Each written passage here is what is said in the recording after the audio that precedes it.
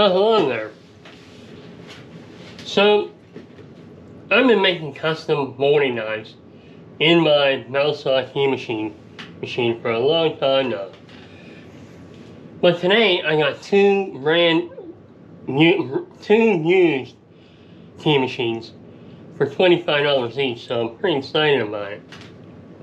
So I wanted to make the video to show you the key machines, how I've been doing this in my Belsaw. So this is not going to be a video to show you how to cut the molding knife. It's going to be a video to show you everything and how I generally go about it. But we will get into actually cutting knives and make custom profiles, how to do it, how to put your knife in the jig and trace your molding and all that, and we're going to cut custom profiles to match historic molding. So what I did to this machine, I took off the cutter that cuts the keys, and I put on a cutting disc. Now these come on those air grinders, and that has the same armor hole as the wheel cutter. So I replaced that with this disc. Now that's only 1/16 of an inch thick, so I can get into every little area in there. So when I'm just about done, I'll put a new disc on there, and then I'll come back and go over the whole thing so I keep my grind equal on the knife. So this is a knife that I ground a long time ago. And I did it by hand. I didn't use this key machine to do it. I did it all by hand on a grinder, and then with a file I sharpened it up. So I made a lot of molding with this knife. But my grind wasn't that good. You can see that. Not much there. You can see where the key machine is starting to make a nice hollow grind there. Now this knife, I made this on this key machine. And you can see the hollow grind, and then I sharpened it up with a stone. Just with a stone. I sharpened that, and this thing cuts great. That is sharp, and sharp can be. It makes nice molding. Now I run this in my Woodmaster. I used to run it in a shaper, but I don't know if you've ever used a shaper. They're no fun. They are scary pieces of equipment. So I'm not doing that anymore, but the process will be about the same to make a knife for the shaper or the Woodmaster molder. So I bought these two key saws hoping to do this with a little bit more power. This runs short on power to grind the knife. So I was hoping to get this to work like that. So as I work on these machines, I'm going to do some videos on grinding knives on this machine, because this is what I know, and I can do it on here. At the same time, I'm going to work on these new machines and try to get them to be able to cut a molding knife, just like I do on here.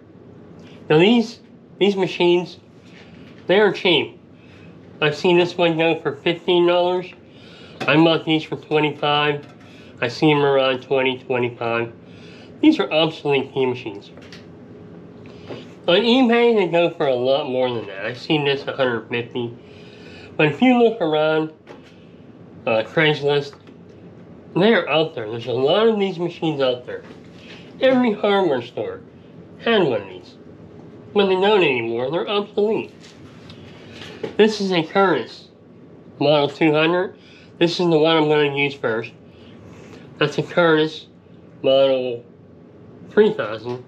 This is a 2000. So the way we're going to start these videos is I'm going to custom grind 3 Craftsman molding knives to go in our molding head. And they're going to be a custom grind. Something like this. Now I custom ground that one. Not on here. I can see that that wasn't on there. I did it by hand, sharpened it up, and I ran some custom molding with that. Now I think this was a one counter head disc. I only made 1 knife. But this time we're going to make 3 knives. And we're going to run them in our molding head in our radial arm saw. And we're going to make some nice custom molding with that. So what I do here is I'll put the knife in the key machine and we'll grind that down to our custom molding. What the key machine allows you to do is you have much more control and accuracy with this machine. Now, profile grinding machines for molding head cutters are really expensive. Someone like me can't. A DIY guy or an old house handyman, there's no way. But I still want to make some historic molding because I need that from time to time. And a lot of times it's only a couple pieces. And I hate to see what a mill shop would charge you for that. So this is just an everyday handyman grinding custom shaper knives or molding knives. So you can't do it. You can't get it done. I've done it. I've done it many times. I've made custom moldings. I made custom moldings for my home when it was missing them. So we have gotten this done. But we will go through the whole process of putting our knife in the holder, putting our molding on here, tracing that out, and grinding the knife and using it. And we're going to start with this Craftsman in our molding end. So on these Curtis ones, I think I'm going to be able to get that to work on this wheel. It looks like the profile matches pretty darn close. So that is a possibility.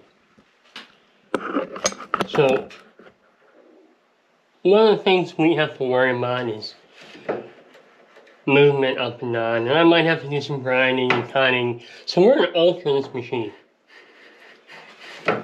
But it's only $25. And they're not really that useful for grinding keys. And you're not going to see me grind any keys. I don't really have time to do that when I can just get them done at Home Depot. So you're not going to see me use this to grind a key. We're going to use it to grind custom molder knives. So we can alter it any way we want to make that work for us. So, man, we're not worrying about that. We're not cutting keys or anything like that. So I bought these 2 Curtis machines. This one works good. That one has a fan motor. It smokes. You probably want to see it smoke. Maybe we can make it smoke.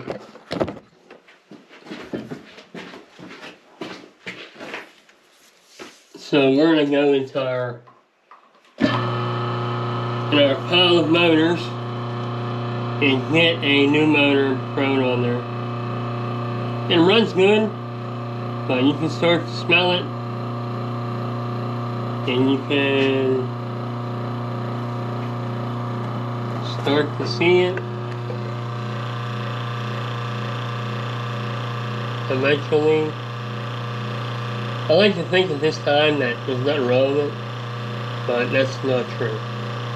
You can see the smoke coming out now. So, that needs a new motor. which is not a big deal. Yeah, lots of motors. I just take a little furnace motor and drop it in there, and we'll be good to go. So, this is all the action. Today I got these machines. I'm kind of excited about finally grinding these knives and use my old Belsaw to do it. So, we'll get started on making some videos on how to grind custom chamfer knives or molding knives, the Craftsman, and I'm going to buy some knife stock, and we'll do some knives for the Woodmaster that I have. So these knives here, I used to buy these from Grizzly because there was no other place that I knew to get them. That was before the internet days. So I'm going to buy a bar of knife stock, and we're going to do this all together different to make those knives. And again, they're going to be custom knives. Knives you cannot buy. We're going to do it very cheaply, kind of do it yourself, just for the average guy to make a molding knife in their basement, put it on their Craftsman,